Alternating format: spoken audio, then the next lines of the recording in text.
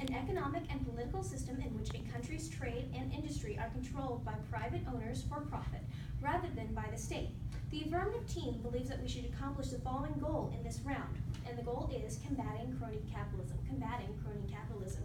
Crony capitalism is a term that describes an economy in which success in business depends on close relationships between business people and government officials.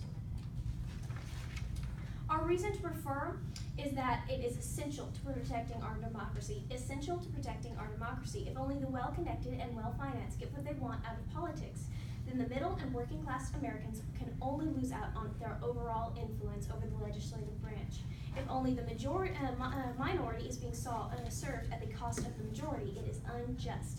The affirmative team will show how the crony capitalism today not only costs Americans their liberties, but also harms them through taxes and higher food prices. A way crony capitalism happens in agriculture industry is through subsidies. We see this in the following background point. The U.S. Sugar Program. The U.S. Sugar Program is the federal commodity support program authorized by the 2002 Farm Bill to cover the crops of sugar beets and sugar cane. The program supports domestic sugars by 1. Making available loans to processors, 2. Restricting sugar imports using a tariff, and 3. Limiting the amount of sugar that processors can sell domestically. Within the status quo, we see 2 significant harms. Harm 1 is promoting crony capitalism. We see this in 2 subpoints. Subpoint A is tax-paying majority. Tax-paying majority.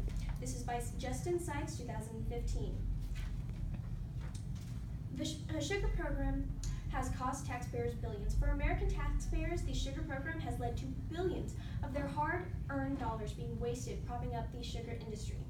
The Congressional Budget Office projects the program will cost taxpayers an additional $115 million over the next 10 years.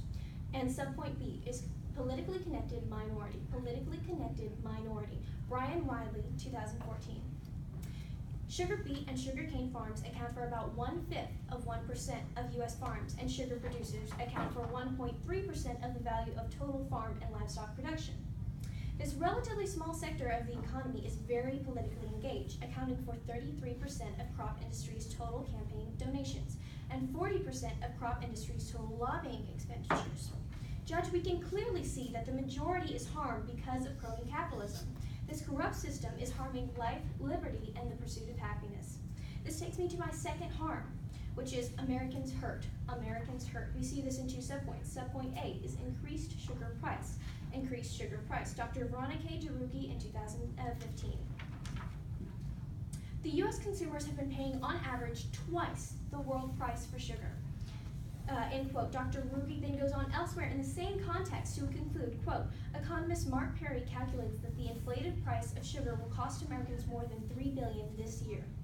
Subpoint B is sugar subsidies hurt taxpayers. Sugar subsidies hurt taxpayers. This is also by Justin Sykes in 2015. From 2000 to 2001, the sugar program cost taxpayers almost $500 million. In 2013, nearly $300 million was charged to taxpayers by the program. Sugar subsidies are obviously infringing upon democracy and infringes upon life, liberty, and the pursuit of happiness. And that is why we offer the following plan, which is to abolish the U.S. Sugar Program. Abolish the U.S. Sugar Program. The agency and enforcement is the Congress, President, the USDA, and the ITC. The timeline and funding is normal means. Normal means. Solvency. Combating crony capitalism. Combating crony capitalism is subpoint A.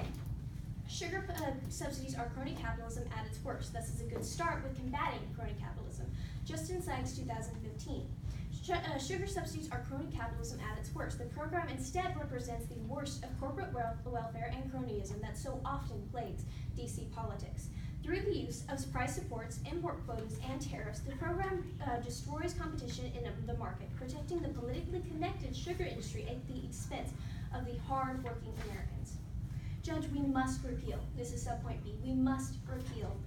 Mario Loya, 2014. It is to be hoped that Americans will soon realize that the cost of farm support schemes such as the sugar program greatly outweigh the benefits. Congress should systematically repeal such programs for everyone's good. Impact, protecting life, liberty, and the pursuit of happiness.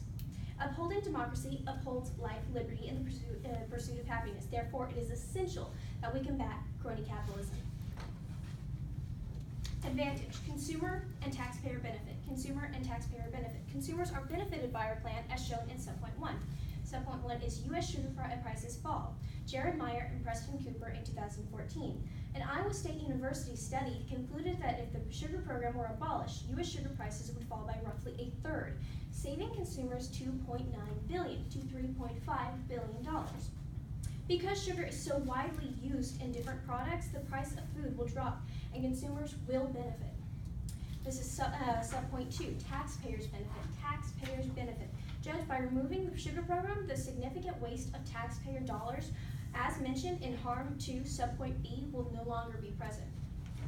Impacts caused by our plan are that we A, benefit to the working class citizens, and B, improve quality of life for all. Improve quality of life for all.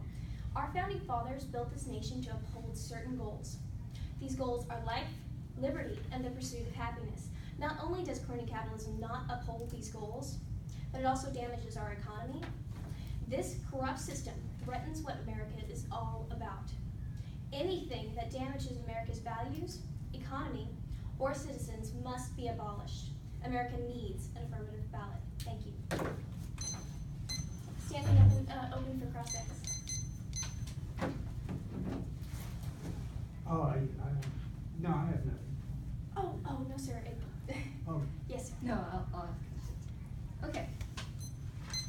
So you brought up a goal of crony capitalism. Yes, ma'am. You would agree that this is quite a specific goal, correct? Yes, I would. All right. You'd agree that the point of debate is to have a good debate, correct? Yes, I would. You'd agree that in a debate you have to have two sides, correct? Yes, I would. And you would agree you have to provide kind of a level playing field for the debate. Yes, I do, and I believe that we have. Okay. All right. So you talked a lot about the sugar program, and you brought up billions of dollars lost. Could I, well, before I'll ask for one. Sure thing. There you go. See that evidence. And so you talked about how the taxpayers are paying for this system. You'd agree that actually there are no subsidies involved in this system? In the sugar program, there are subsidies. There are actually loans going to the sugar Well, of companies. course, but these are actually ethanol to sugar loans, correct? Or sugar to ethanol? No, I would not. But if you have some evidence saying that, you can definitely bring it up. Okay. So you would agree that actually these subsidies or these loans, as I said, they actually go when the prices are too, or when there's no supply, correct? No, no, they're constantly in play. You'd agree there's two separate sectors. There's the crop insurance and then there's the sugar program, correct? I would agree that we're arguing about the sugar program, and if you're bringing up anything about crop insurance, then that is that is not under our. Of course. And that would apply for you, correct? The crop insurance program would apply for the sugar. No, I was saying that would apply for you as the affirmative team. Oh, definitely. Okay. So you talked a lot about hurt taxpayers and lobbying. Could you provide me with some examples of other sectors that are lobbied? I don't have to. In this particular sector, this is where the main point of lobbying But is. you would agree that lobbying is a common occurrence in the government? Would, but not. It's not a good occurrence, and especially when it's been used as a transaction between business people and political sectors. All right, but in general, lobbying happens a lot, correct? Of course it does. Okay. So you talked about how sugar prices would fall and taxpayers benefit. And so how much a year do consumers lose? How much a year? It actually says in my evidence that it's $3.5 billion. Okay. So when you have 348 million people in the U.S., what does that account to? That accounts to, so essentially, we are still paying that much from taxpayers to the government. But you would agree that's $10 a year, correct? I would.